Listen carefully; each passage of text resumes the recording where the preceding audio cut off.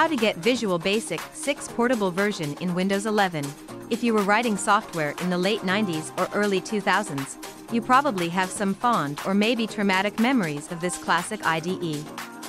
Back in the day, VB6 was the go-to tool for rapid application development. It was quick, it was simple, and it let developers build Windows applications without breaking a sweat. Released in 1998, it reigned supreme until Microsoft decided to push .NET and eventually dropped support for it in Visual S.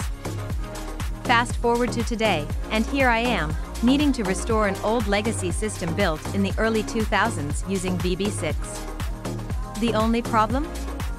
Finding a working version of VB6 that doesn't require summoning Bill Gates himself for a special activation code. Visit the link in the description to get the download link. Click on the Download Portable VB6 and download the file.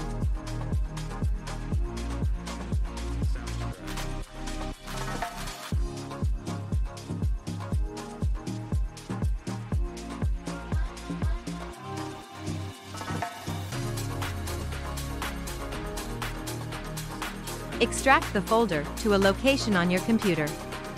The extraction password is Lemon Web.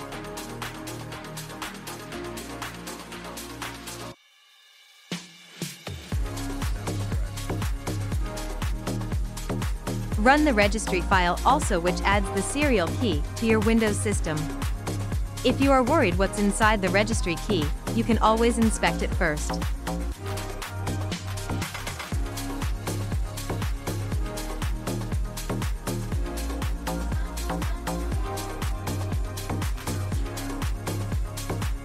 Right-click on vb6.exe, click Properties, go to the Compatibility tab, check Run this program in Compatibility Mode 4, and select Windows 95, apply the changes and close the window. That's it. It is now working in your computer. Bringing VB6 back to life on Windows 11 isn't the easiest thing, but it's totally doable. If you're dealing with legacy systems, sometimes you just have to roll up your sleeves, dig through old code, and battle compatibility issues one by one.